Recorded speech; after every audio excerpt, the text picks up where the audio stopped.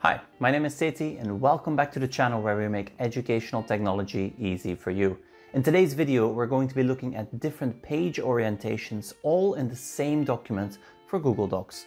So let's jump into it with another flipped classroom tutorial. Now, a recent update has changed some things in Google Docs and we can now have multiple page orientations in a single document. So let's have a look at how that works.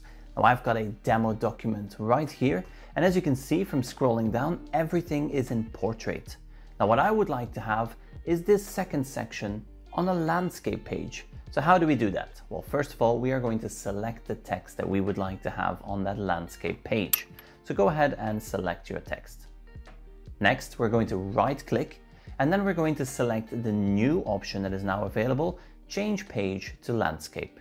As soon as I click on that, section breaks are added to the document and they change the orientation. So when I scroll up, you'll see that I still have a portrait page up here. This page changes to landscape, and then down below it is back to portrait.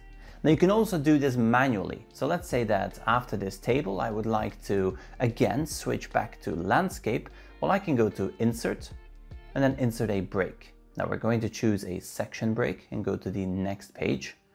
And then in my page settings, I can now manually change this to landscape. So let's go ahead and click on File, Page Setup.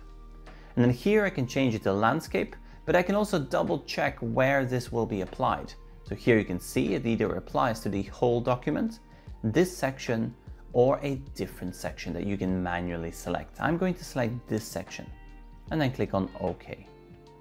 Now, as you can see, I have a portrait page, a landscape, back to portrait, and then back to landscape. Now, this update is something that people have asked for a very long time, and it has finally been made available within Google Docs. So I hope you found this helpful. In the meantime, thank you for watching, and I will see you in the next one.